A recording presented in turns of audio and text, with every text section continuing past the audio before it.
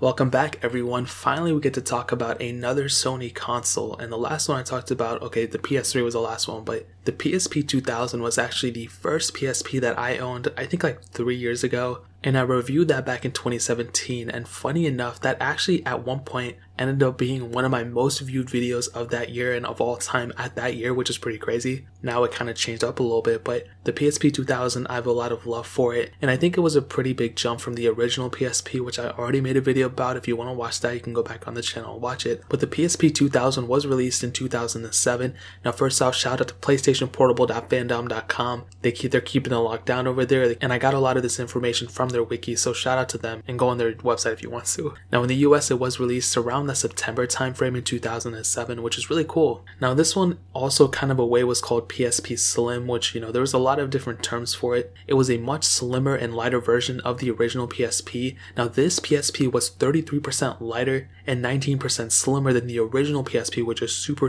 crazy. And so that's why some people call the original PSP a fat PSP, because that one was much fatter than that one. In terms of the battery, they actually had to reduce the battery by a third, which is crazy, and I cannot believe I just read that. That is insane. And you know, obviously there's nothing I can do about it now, but that's a crazy amount to actually slim down a system for, you know what I mean? If a phone came out now and actually decreased the battery by 33%, that is crazy, just to sacrifice some thinness. But I do understand, it kind of makes sense. I mean, you know, you want to shrink down as much as you can, but also there had to have been some things that Sony could have done to expand that battery in one way or another. But it is whatever, you know. People have claimed that they got about 4.5 to 7 hours of battery life on this thing, depending on the screen brightness and all that. So it is what it is, but I think it's crazy that Sony did that. And even though it was a pretty big jump, that's also a pretty big decrease in size of the battery. However, funny enough, and I'm just reading this now, Sony released a PSP extended life battery kit, which had a 2200 mAh battery with a battery cover in it that actually extended the battery of the PSP 2000, which is crazy. So I thought that was pretty interesting. I mean, I never owned it, but I think it's pretty funny. And the PSP 2000, in terms of the outside, also had a little bit, like, I think it was called piano black or whatever it was. Maybe that was the original one, but that one had a different type of texture, is more matte feeling. This one actually had a gloss feeling over it, which some people liked, some people didn't. I personally did like it, but the original PSP felt a bit more premium in my opinion. I'm not too sure how to phrase it, but that was one thing that I noticed with the original PSP, especially the one I own. The Wi-Fi switch also was moved to the top of the PSP,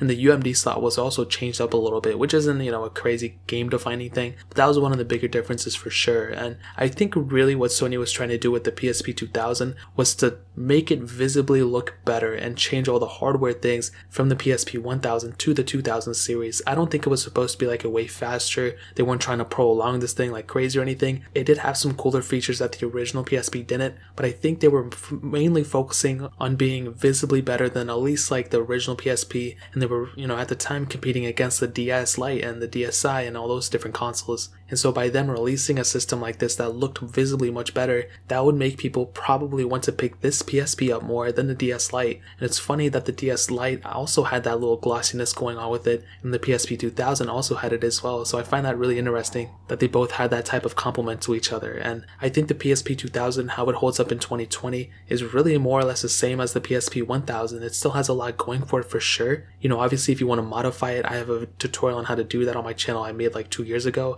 and I think it's really cool. I love the PSP series, and the PSP 2000 was a step definitely in the right direction. Even if you look at like a PS Vita, that has a lot of things that the PSP 2000 actually had, and I think the PSP 2000 is really cool. The game selections for this thing is awesome. I wasn't a fan of that memory card. I don't think really anybody was. It was proprietary to this thing, which is kind of annoying, but the graphics on this game were really cool, and really the game selection is one of the biggest advantages for this specific console. There's so many games out for this thing, and because this thing is super old, it's not like outdated, but because it is pretty old, those games and everything, that whole history of it, you can still pick up and play all those great games, and like Loco Roco and Crash Bandicoot, whatever, and all those different things. And that's a huge advantage for the PSP. And I've always was envious when I would look at a person who was playing a PSP when I would own a DS Lite, and I was so jealous of those graphics on those games. And nowadays, you know, it's kind of tapered down a little bit, but I'm still jealous, bro, even though I own the consoles. Like, so without a doubt, I'll definitely tell you the PSP 2000 was definitely a big step from the original PSP, and even now in 2020,